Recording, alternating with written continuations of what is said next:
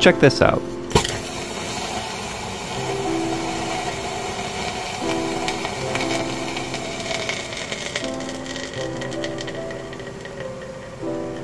Now I didn't bother trying to speak over that, but today I'm going to synthesize potassium chlorate using calcium hypochlorite pool chlorinating granules.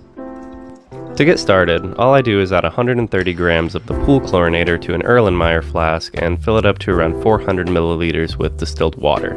This is then boiled for 2 to 3 hours, and I add some more water as it evaporates because I want to maintain 400 milliliters. What happens during the boiling is a disproportionation reaction where the calcium hypochlorite turns into calcium chlorate and calcium chloride. This is then filtered to remove the insoluble impurities from the pool chlorinating granules. This step also gets rid of the pink color that arose during the boiling, and I still do not know what caused that color. I also wanted to note that I've made potassium chlorate in the past using electrolysis, but I find this method a lot safer and a lot easier. Regardless, this still isn't something you should do at home without professional experience. Anyway, once the solution is filtered, I transfer it to a beaker and put it on a hot plate to boil with constant stirring. Once it heats up a bit, I'm going to add 35 grams of potassium chloride. At this point, the potassium ions are going to bind to the chlorate ions, forming potassium chlorate. The resulting solution here is going to contain some quantities of potassium chlorate, potassium chloride, calcium chlorate, and calcium chloride.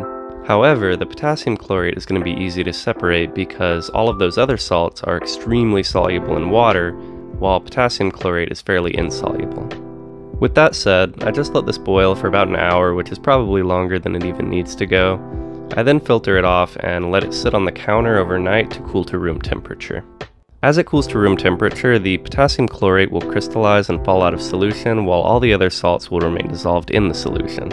At that point, I can just break the crystals up and collect them by filtration. The potassium chlorate collected at that point would be reasonably pure, but still definitely contaminated with small amounts of the other salts I mentioned. This will be more than pure enough for my applications, but if you wanted extreme purity, you could always do a recrystallization. As a side note, potassium chlorate used to be used fairly widely as a rocket propellant before it was replaced by superior alternatives. Nowadays it's mostly used to generate oxygen in a laboratory setting, which is what I plan to use it for. In any case, once these crystals were fully desiccated, my final yield came out to just around 37 grams of reasonably pure potassium chlorate.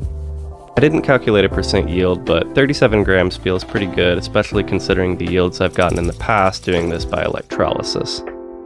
Anyway, that's the entire process. I hope you found this interesting, and if you'd like to see more content like this, consider giving me a follow or even becoming a patron on my Patreon.